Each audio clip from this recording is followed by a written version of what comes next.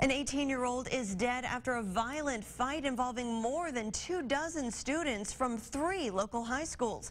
News 5's Cassie Fambro has been following this case all day and has exclusive video of the incident, as well as an exclusive interview with the victim's father, who has a message now for kids about violence. Good evening, Ashley. We're in Theodore in a remote area, standing on the edge of a dirt pit where a fight involving students from 3 local high schools turned deadly.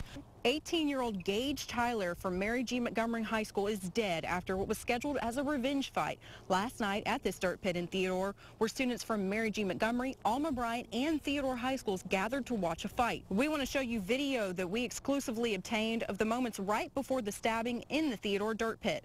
This is that dirt pit where teens are known to hang out and party.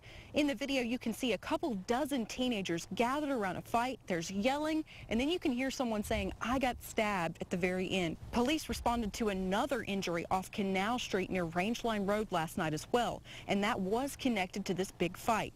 Police tell us there were multiple injuries last night, but only Tyler was killed. Earlier this evening, we sat down with Gaige Taylor's father, coping with the loss of his young son. If I can say anything to them, I think them kids need to just stop the violence and don't avenge anything, because no parent needs to bury their child.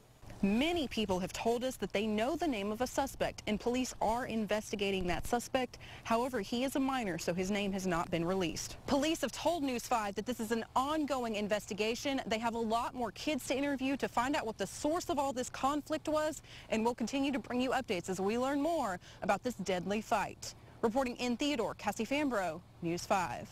And police say the students involved in the fight had multiple knives, baseball bats, and other objects used to harm each other. We'll continue to follow this disturbing story.